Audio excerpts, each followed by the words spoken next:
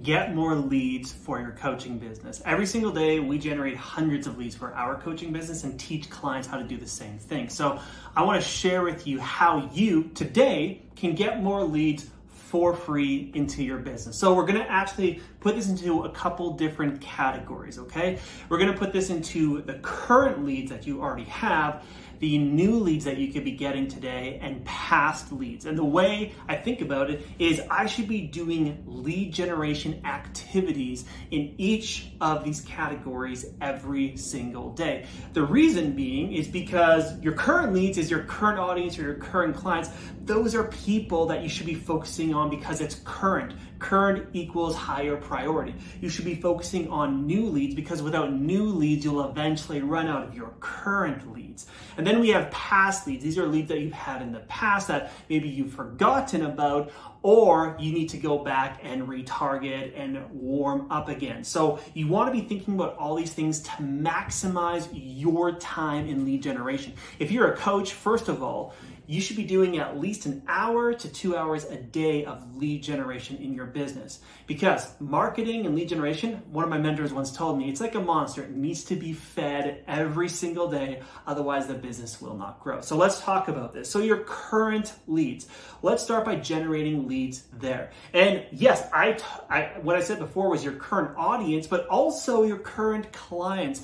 A lot of you forget that your current clients are leads. They could be buying other things once they're done their program. They could be referring friends. They could be purchasing different levels of programs. You need to actually realize that your current clients are actually leads. So start thinking about how you can serve them better, how you can over deliver, how you can go above and beyond, how you can be getting them to get you referrals or whatever it might be. So that's something you could do today. That's great. Now, let's also talk about your current audience. Most of you are not maximizing your current audience. Who is engaging with your content? Who is watching your Instagram stories? Who is joining your Facebook group? Who is opening up your emails? Who is messaging you? You can think of all these different things, and this is your current audience. So one of my favorite things to do with my current audience is to reach out to people to provide value. And I talk about it as far as value pieces. I'll offer them something free that only my ideal clients who purchase from me would be interested in. So be generating leads from your current audience, from the people that are in your audience, engaging, interacting, viewing, messaging you. So spend time there every single day having conversations. The best way to find out if someone's a good lead is to ask questions, and the answers would tell you if they're a good lead or not. So spend time in your current audience today. Now, let's also talk about new lead generation, okay? This is audience growth, okay? You need new leads coming into your audience because I always say, generating new leads, growing your audience, that's the future of your business. If your business doesn't have new flow coming in day by day, your business doesn't have a future. Okay, so you need to be growing your audience. I mean, just for some rough numbers, if you want a six-figure business, we've seen on average people need at least 10 new followers per day. If you want to be making $20,000 or $30,000 a month, you should probably be thinking about having closer to 30, 35 new followers per day. And so you want to be doing audience growth activities. Now, this is where it gets a little bit specific to the platform because different social media platforms have different ways of growing your audience, right? Obviously, you have Instagram with short form content, Facebook, a lot of people are like adding friends or running ads. LinkedIn, you're connecting with people. There's different things that will grow your audience on different platforms. So what you want to do, and actually, if you want this, I can send it over your way. We actually have a list of every single thing you could do to grow your audience. If you want it, go ahead and comment down below.